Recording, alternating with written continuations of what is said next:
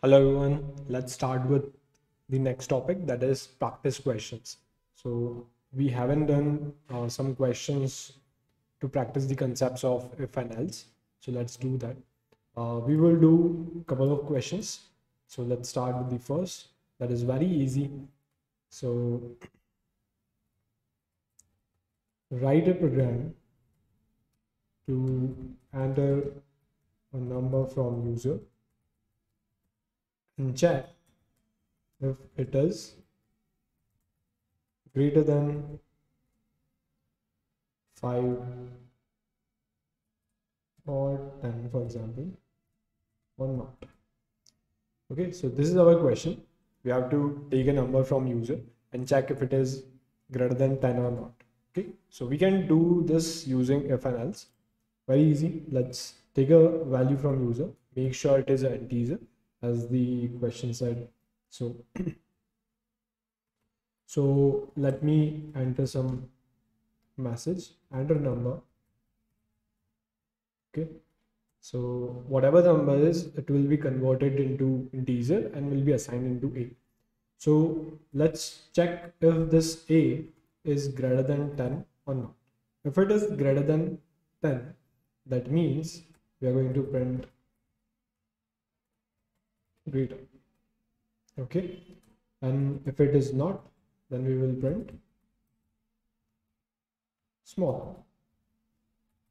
There can be one more case, that is when a is equals to 10. So we can add that as well. So let me add that condition as well. If a is equals to 10, this should print equal. Okay, so this is how we can write our logic. So the first condition, if it is greater, then it will print greater. If it is equal, it will print equal. Otherwise, all the other cases will be smaller. Simple. So if I enter 3, it is smaller. If I enter 10, it will be equal. And if I enter 100, it will be greater. Correct? So this is our first question. So let me move to the second one. The second question is, write a program to enter a number, not a number, enter 3 numbers from user and check or and print the greater number. Okay, so let me run this. So we have to take 3 numbers from user. So it is very easy to take 3 numbers. So we can use input and first number. Okay, so let me copy this. Let me write b is equals to something. Let me remove this as well. And c is equals to something. Let me remove this as well. So this way we can take multiple values, second and third. We can use some other data structures also, but we haven't learned that. So we are going to use simple variables. Okay, so once all the values are here, how can we compare multiple values? So let's compare 2 values first. Let's take who is greater between a and b. Okay, if a is greater, then we will compare a with c, and if b is greater, we will compare b with c. Okay, so let's do that. Let me take an example. We can use the variable again like this. So let's compare values. So if a is greater than or equals to b, okay, if a is greater than or equals to b, what we can do, we can store this value into greater value inside a variable. Okay, so or we will going to compare that as well. So if this is true, let's check one more thing. If a is greater than equals to c also, Okay, we can use a single if will or with or operator, but we are using nested if else. Okay, so first condition is if a is greater than or equals to b. If this is equal, we can use any of them, but it doesn't matter if you use b or a, whatever. But if a is greater, a will jump here, this will jump here, and check this condition. If it is greater than c, greater than b and greater than c, our number will should print greater is equals to a. A is the greatest number between these three. If a is greater than b but not greater than c, that means it is greater than c. The greatest number is greater is equals to c. Okay, and if this condition falls, we can use an else for this particular part. So if a is not greater than or equals to b, what will happen? So we can use print greater is equals to b. Okay, so let's run this and check if it is working properly. So if I enter 10, then 20, 30, greater is equals to 20. So there's an issue with this. So the issue is we are using 3 here. So let me, if b is greater, okay, we didn't compare b and c also. So let me write this. So if I write if this else will work when this condition becomes false, that means b is greater. Once b is greater, we can also use this. If this is greater than, so I'm going to use greater is equals to, if b is greater, b should be printed, else c should be printed. Okay, so let me run this. If I enter 10, then 20, then 30. So this will work. Okay, let's enter another value. So if I write 30, then 20, then 15. Okay, so 30 is greater. Okay, so a and b both conditions are working, so we can do this. So using if and else, we can solve this question. Okay, so let's move to our next question. What type of questions we can solve with if else?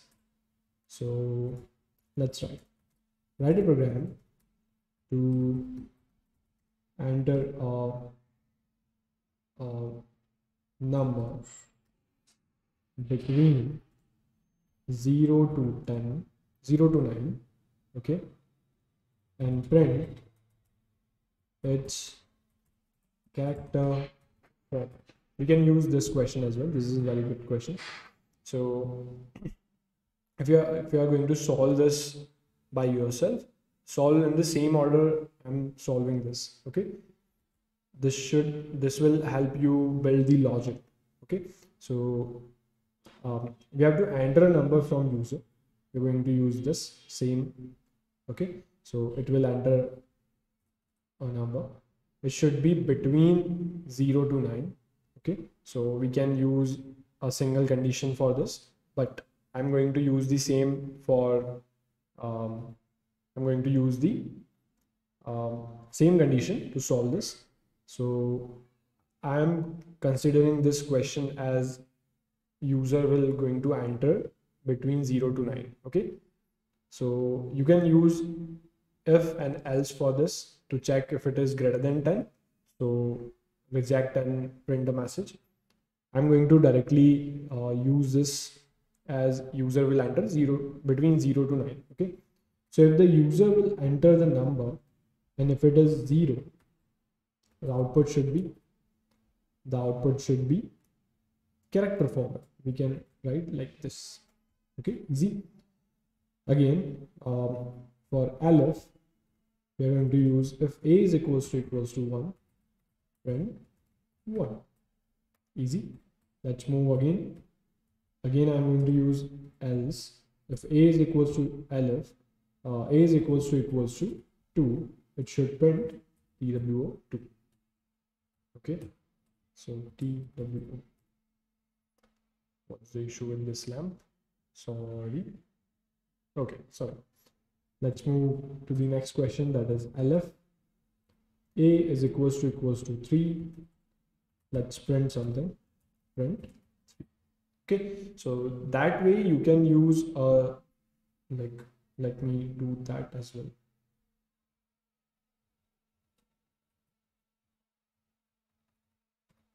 For every number we are going to use this. So 3, this will be 4, 4 will be printed here, this will be 5, 5 will be printed here. Okay, what happened? Sorry for this. Okay, you can skip. Okay, okay, so let me use the 6 one. This will be my 7, this will be my 8, this will be my 9. Okay, so 5, this will be 6. Okay, this will be my 7, 8, and this will be my 9. Okay, so all the numbers are converted into, or you can use a last else so that it will print. If there's no number between 0 to 9, it should print incorrect value or whatever the message, or invalid value. Okay, let's run this. If I run this and I enter 4, it will print 4. So you can give any number and it will return that number. Okay, so that's it. This is how it works. If you enter any other number, for example, if I write 10, it will print incorrect value. Okay, so this is how it's going to work. Let's move on to our next topic. Next question, sorry. My next question is, write a program to enter a number, not number this time. Let's use a character. So enter a number, enter character from user, and check if it is vowel or consonant. Okay, so sorry. So enter a character from user. For example, user entered small a, so output should be vowel. If the user entered B, so the output should be consonant. Okay, so this is how it's going to work. Let's use that values. So how many vowels are there? There are 5 vowels: A, E, I, O, U. We are going to use that. So let me take a value from user. So I have this. Okay, this time we don't have to convert this into integer because we are getting character from user. Okay, now let me check this.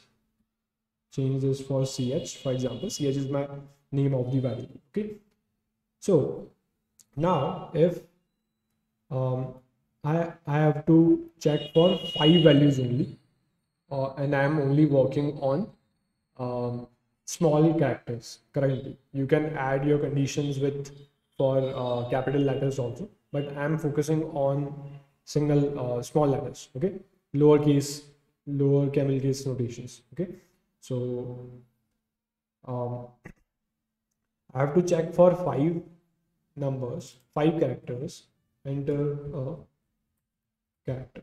Okay, so let me check for the first condition, that is ch. If ch is equals to small a, this should be, or this will be our vowel. Okay, correct. We can use lf for the same. Ch is equals to a, e. Okay, we are going to use vowel. Okay, so we are going to use vowel again and again. Let me copy this.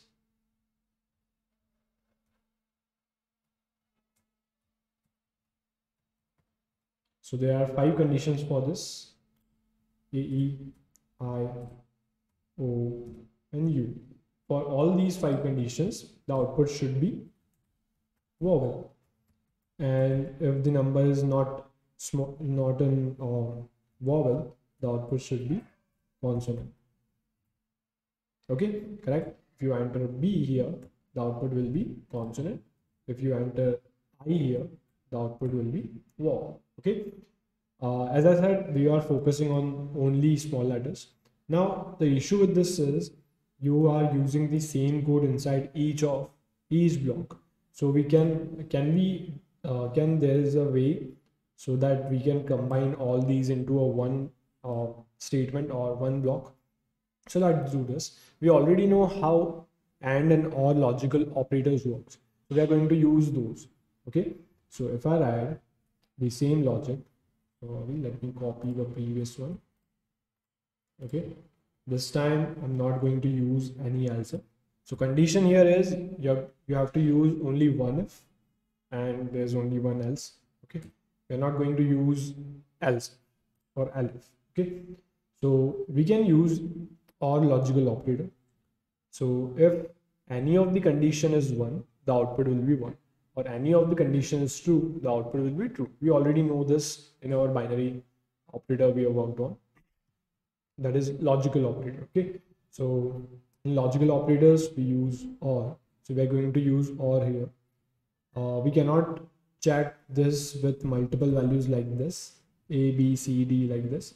No, we are not going to use that because this is not the proper syntax. So this is our first condition. Now my second condition will be E. Now my third condition will be CH is equals to I. Now my fourth condition will be CH is equals to O. Okay. And the last condition will be, this will be or CH is equals to U. Okay. So how or will work? This will compare both the values. If CH is equals to A, this will be true. And in OR logic gauge, if any of the condition is true, it will give the output of true. Okay, any one is true. Okay, if all of them are false, then only the OR condition will be false. Otherwise, this is true. Okay, let me run this. If I enter small a, it will print vowel, correct? If I enter Z, it will print consonant, correct? This is working properly. So this is how you solve this particular question in this way, because we are using the same line of code in each of the conditions. Why don't we combine them into one? Okay, so this is how you solve these questions. So you can, once you understand all the logic, you can solve these questions by your own again. So this will help you build the logic. Okay, so that's it. These are some questions. Let's move to the next topic. Bye bye.